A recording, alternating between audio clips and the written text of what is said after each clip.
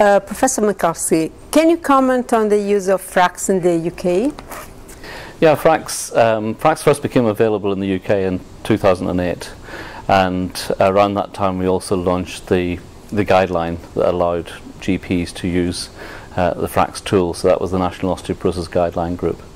And at the moment we estimate that we are scanning in the UK roughly about 1,000 patients a day in the UK. So similar numbers coming through to the NOG website.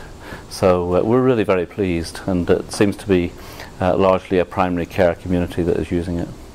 Were GPS involved in the implementation of the FRAX in the UK?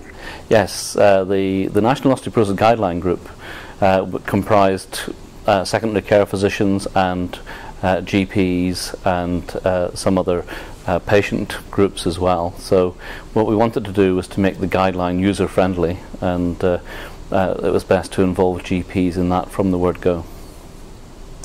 What do you think about Ortomed Society as a model of make expert in bone metabolism, talking with the orthopedic surgeon?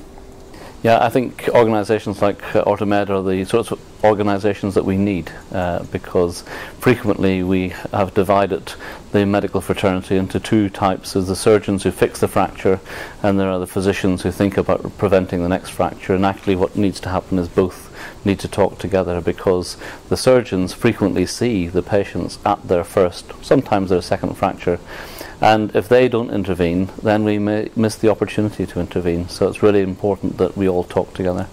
Okay, thank you very much. Thank you.